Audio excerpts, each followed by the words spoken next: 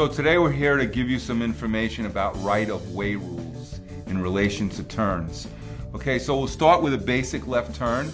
And what we want to remember on the left turn is that cars going straight have the right-of-way over cars that are turning.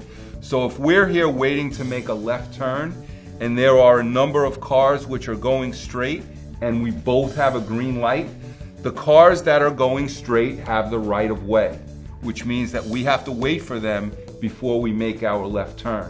Where do you wait? The rule of thumb, if the light is green, we want to wait up here in the intersection. As soon as this line clears and we have enough gap, then we are able to execute our left turn safely. The right-of-way rules for a right turn, if we reverse it, let's say we're making a right turn into this roadway and there are cars that are coming from this direction and they're making a left turn into the same roadway, the vehicle closer to the turn would have the right-of-way. Therefore, the car to the right gets to go first over the car that's making the left into the same roadway.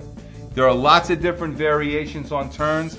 These are some of the right-of-way rules. Hope that will help you with that and help you to pass your road test.